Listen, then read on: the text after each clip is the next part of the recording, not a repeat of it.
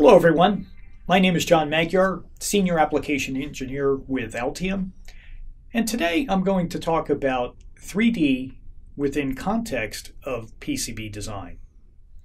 Now, over the years I've talked with many customers, prospects, and students about 3D as part of the PCB design process.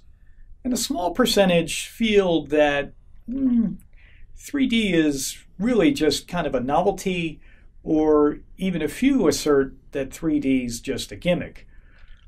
Well, I'm here to talk about some of the details that will reveal the benefits of 3D as part of the PCB design process.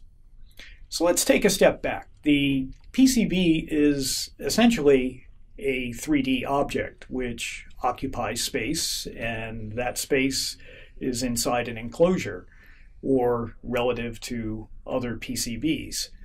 So ultimately, a mechanical team very carefully checks for interference between the PCB assembly, its enclosure, or even components within the PCB. Generally, there are many problems that are encountered, and the mechanical team usually has to work in detail with the electrical team to resolve those problems. But what if mechanical problems could be detected earlier during the PCB design process, when the PCB layout designer could easily change them? So I'd like to show you some of the details. I'll go through an approach that uses 3D, and we'll cover modeling, design rule checking, and export of the 3D assembly. So let's take a look at the board. I have here two illustrations. One is the traditional 2D approach, which the designer creates everything in a 2D environment and then exports out CAD files to the mechanical team.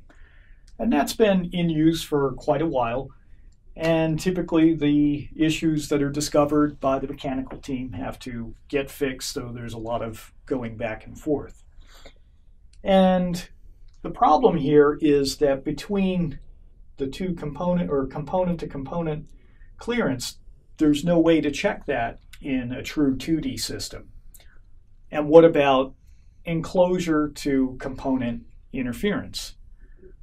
The heights are not represented in a 2D model, so there are tricks and approximations that have been incorporated over the years where you can divide the board up into regions and then specify within a given region you can't exceed a certain height. But still, violations that occur would have to be detected by mechanical team.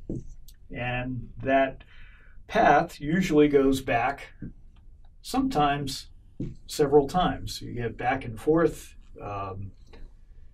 iterations to resolve common problems. So could be simple component placement, interference, and whatnot. And that's not to say the mechanical team has other more important things to do, such as thermal flow and things like that. So what if these routine placement issues could be discovered early? Now let's take a look at 3D. So by adding a common representation as a solid model, you can give 3D solid shape to your components. And that's done using a format referred to as STEP. And STEP is a common interchange format that's readily available within any MCAD tool. You can work in their environment and export out a STEP model for anything as simple as a resistor and a capacitor component, or the complex enclosure. Anything that can be designed in an MCAD tool can be exported as a STEP model.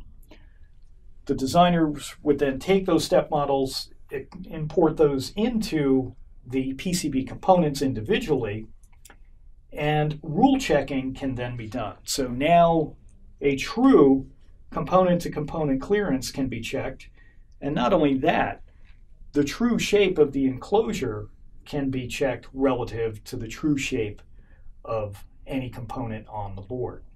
So now any problems that are found can be identified by the PCB designer. And with a simple adjustment of a component, or maybe even choosing a different component type, the problem can be resolved before going to mechanical.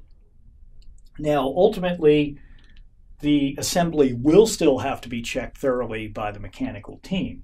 And when you're ready to do that, you can export a full 3D assembly. So not just 2D data goes to the MCAD team, you're actually going to export a full 3D assembly that can go right to an MCAD tool where they can analyze and, if they need to, make adjustments and move components individually.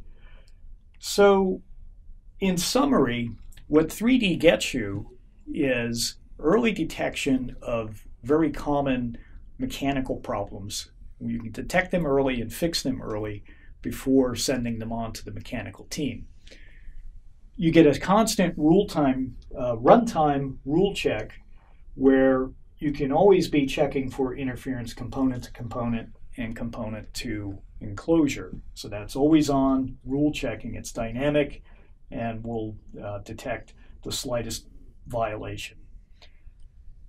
3D export, when you're ready to hand off to the mechanical team, you have a true 3D format that they can work with more easily. So 3D is not just graphics, it's not just a novelty. It provides real value, it's not a gimmick, and can save you time and money. If you have any questions about this topic or comments, drop them in the comment section below. And thanks for watching.